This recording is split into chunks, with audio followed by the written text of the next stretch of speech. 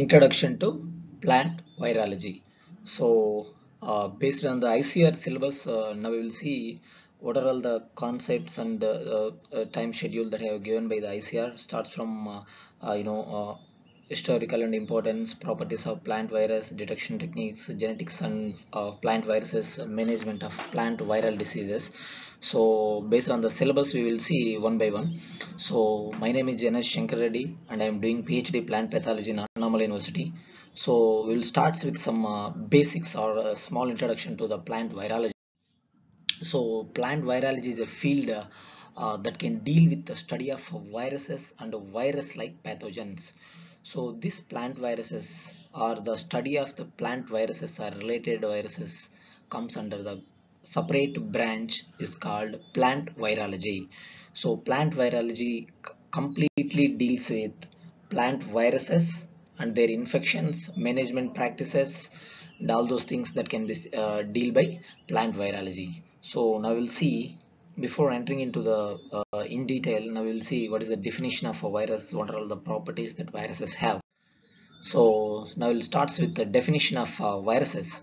So virus may be defined as a submicroscopic in the sense we can't able to see in a normal microscope, that is called submicroscopic, which means we can't able to see with a normal microscope, so that we can need electron microscope to see the plant virus. And it is acellular in the sense it contains no cells or cellular materials for the normal functioning as like of eukaryotes. It doesn't contains any ribosomes, it doesn't contains any mesosomes, it doesn't contains no cellular materials or protoplasmic materials, it doesn't contains any cell or cellular materials. That's why it's called as acellular. It is an obligate parasite. Obligate in the sense it strictly need a living host or a living system. So without living system or the living functional system, it can't able to survive. For their survival and replication, it strictly requires a living host or a living body or living system. So it is an intracellular parasites. Intracellular in the sense it lives inside the cell. It lives inside the cell. On the right side, we can see these are the small black color like the structures which are there inside the cells are viruses. That's why it is a intracellular, lives inside the cells. Now we will see some other in-depth of about plant viruses. So this genome is consist of a nucleic acid. The nucleic acid is composed of maybe DNA or RNA, but not both. So plant viruses contains only one type of nucleic acid, that may be DNA or RNA, but never both. So inside the host cell, what will happen? It overtake the host cell machinery and it forced to produce the components that is required by the plant viruses. So what will happen after the virus entering into the plant system or the host system, it can overtake the machinery of a host cell. After overtaking the machinery of a host cell, it forced to produce the components that is required by the plant viruses, but not host. So after what will happen, the virus components can be produced by the host cell machinery, so they all assembled in a particular place and they form a virions in the cells. A complete virus particles is called virions.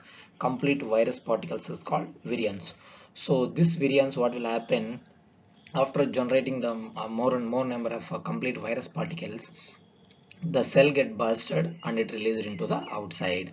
So what will happen here, this virus can be protected by a protein coat, which is called capsid. So virus mainly consists of two components. The first one is a nucleic acid, that may be DNA or RNA, and the second one is protein coat, which only protects the nucleic acid which is present inside the uh, uh, protein code. Let me tell you which is present inside the cell. So let me show you something. I'll show you. Let us consider it is a plant virus. It is called nucleic acid. It is nucleic acid which is an infectious material, and this one is outside the ring called is protein code.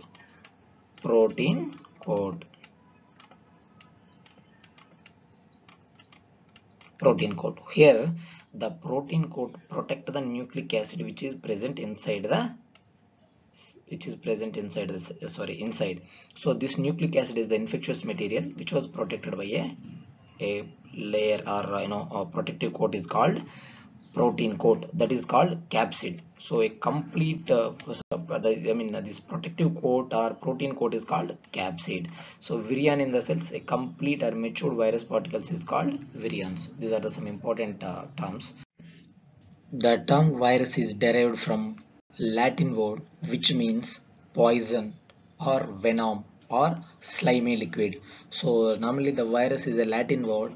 The meaning of Latin virus is poison or venom or slimy liquid. Moreover, the term virus was coined by Bijernik, which is considered as father of plant virology. He is Bijernik. He is considered as father of plant virology. So we will see one more definition that was given by the famous scientist Andrew Luff. So a virus is a virus that may be neither in a living organism or non-living chemical, but that exists between and betwixt, in the sense.